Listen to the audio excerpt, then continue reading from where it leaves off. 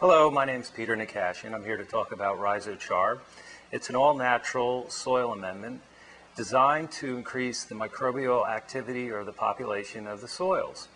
Now, for years, organic farmers and gardeners have all understood the value of a high population of microbes and organisms in the soil because they result in a stronger plant, better yield, because these microbes assist in the nutrient uptake to the root.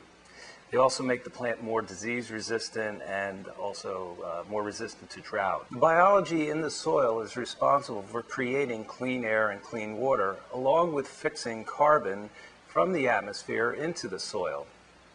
Unfortunately, using synthetic fertilizers, chemical pesticides, and harsh tillage practices has reduced the amount of the population of the microbes in the soil.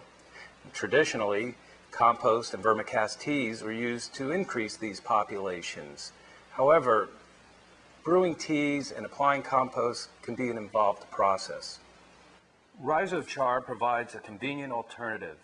It's a solid form of vermicast tea, charcoal granules inoculated with a broad spectrum of microbes found in worm castings and other sources, along with nutrients and substrates which allow the microbes to get established into even harsh soil conditions.